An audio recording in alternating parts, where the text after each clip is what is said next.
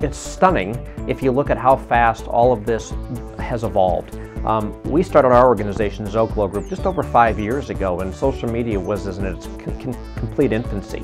And it has fundamentally blown up in that amount of time to unquestionably completely change the marketing dynamic, which is where those articles of advertising and marketing or debt are coming from.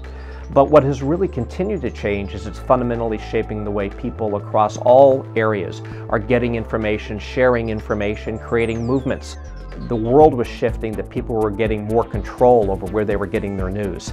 And the ability to go and say, we better find that the real voice is the people and the experts that are going to help on this. And when I started realizing that, and it really was not so much about what we could get the newspapers to print and to talk about, but what we could get people to talk about, was really my fundamental aha moment of saying, and this was again 5-6 years ago, of realizing this big shift is coming, and we better make sure that we as organizations, as brands and marketers, are prepared to deal with it. But it has been, as we talked about, a transformational shift in the way business is done and actually the way society is running.